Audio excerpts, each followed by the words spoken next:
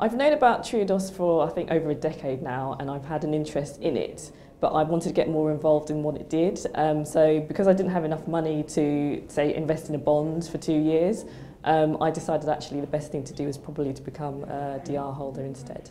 I'm really interested in integrating the way that I feel about things, say political or ethical things, with the way that I spend my money. So it just wouldn't be enough to say vote every 4 or 5 years in an election, or to shop in particular types of retail stores. I'd have to make sure that my money was going somewhere that was aligned with the kinds of things I believe in. Otherwise the cycle isn't complete, really.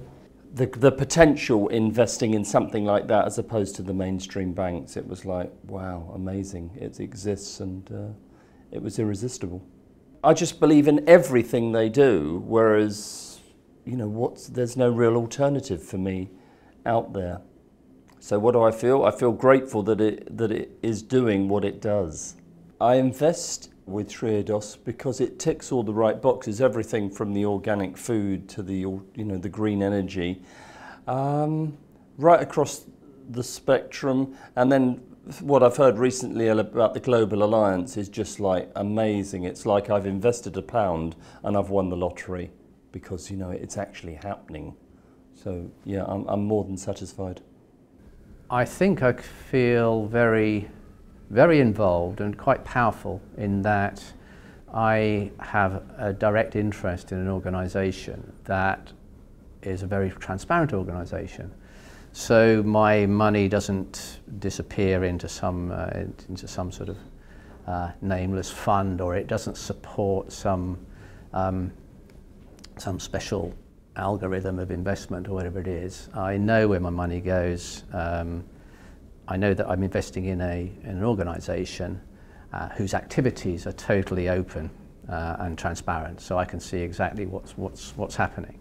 I think the role of a bank should be to support a community, and when I say a community, it can be any size. It can be on a national or a local basis, but I always see that it should be energising and empowering businesses, not powering some instrument that just creates money rather than a product. From my point of view, I know what's happening, I can see what's happening. My money goes directly to enable people to do what they want. Consistency.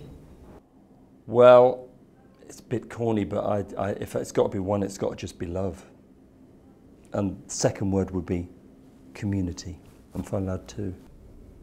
Empowerment.